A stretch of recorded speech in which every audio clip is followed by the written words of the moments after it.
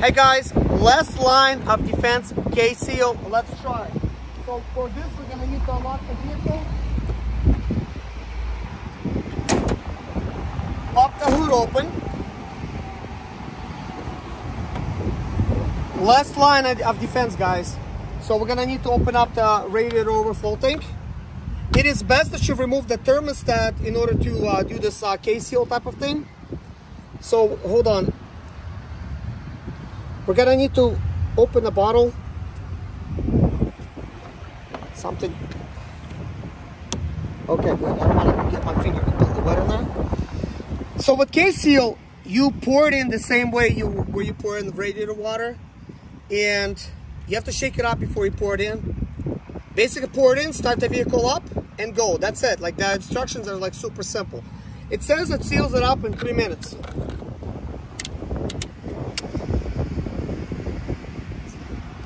So now we're gonna need to start the vehicle up.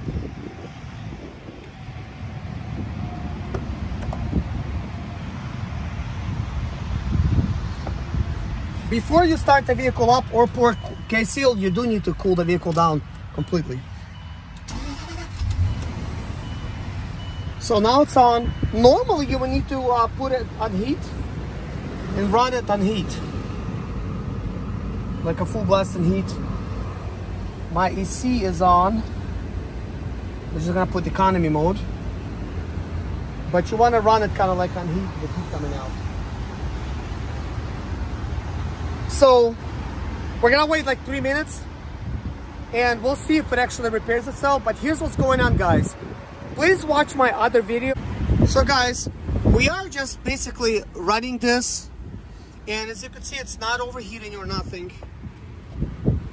I do want to open up a window because, and you want to kind of stop it like that.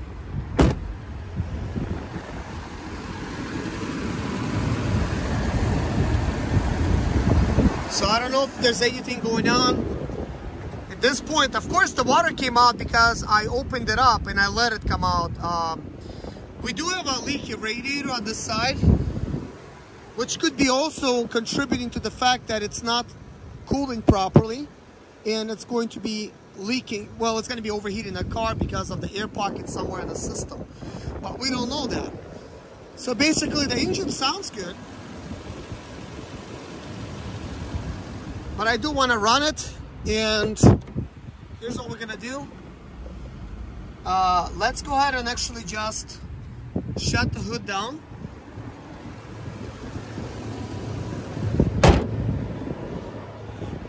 And I'm going to try to drive it.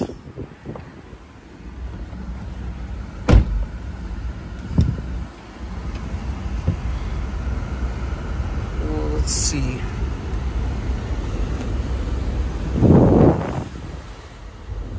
So I'm gonna just turn the air down a little bit. We got the auto, so we're gonna go into drive and just drive around the business park, and let's see if anything's happening, if the temperature gauge is going to move. So what I'm gonna do is just make laps around the building.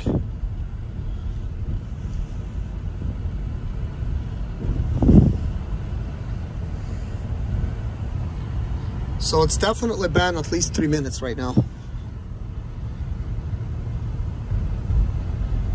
And it says pour it in and go. We used up 1 bottle. I may buy 1 more bottle just to see, you know, if it's, you know, if this doesn't help, I could try like 1 more bottle just to see, you know, what's it gonna do. But I heard some good things about K-Seal. I've seen videos about it and it worked, but I might just try 2 bottles, you know. I might just try 2 bottles if it doesn't help it, because I really don't have my hopes up too much, but I got a good feeling about this because part of the reason is this Range Rover is not overheating while it's just idling parked. So that's already a good sign. It overheats as you're driving it. And last time I drove it for, I'd say about 5 minutes in a video, because, you know, it's hard to tell. The video's been recording for a while, and I think I was already like on the 9-minute marker when I started driving it. But I think I drove it 3 to 5 minutes and it started overheating. But before doing it, I did 2 laps around the building, and then, well, maybe I did like 1 lap, but then I drove it out, and I drove it on a different type of parking lot just to change up the scenery a little bit. Then I took it on the road, and I drove it normally. It was not overheating, and now it's starting to creep up. So what we're gonna do is we're going to go ahead and, you know, find a parking spot.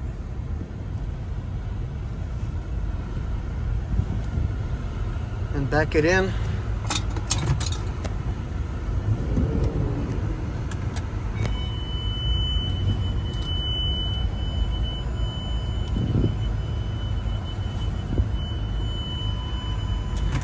So now we're gonna go ahead and shut it down. So appears to me that 3 minutes of driving, it went into overheating mode. So that's kind of like a good indicator. So I think last time something similar was going on. So this is going to be the end of the video, but I will attempt to just follow me home. Lights on. Okay. It is an auto. Okay. So I will attempt to just let it cool itself down, and then just pour like another bottle in there just to see what happens. But I do think that if the radiator is leaking, it might not build proper pressure, and it will start overheating. But I'm gonna let it cool down, and my next plan is I'll go ahead and actually fill it up with water again. I do have water with me. Just fill it up, and then also put that K-Seal in there and try it again. Well, that didn't work. Thanks so much for watching, guys. I'm back at AutoZone checking out these other head gasket fixes. I'm going to try this new coolant system repair. Let's see if this is actually going to seal up my radiator. Then we're going to be on to the next stuff. Thanks for watching, guys. Bye-bye.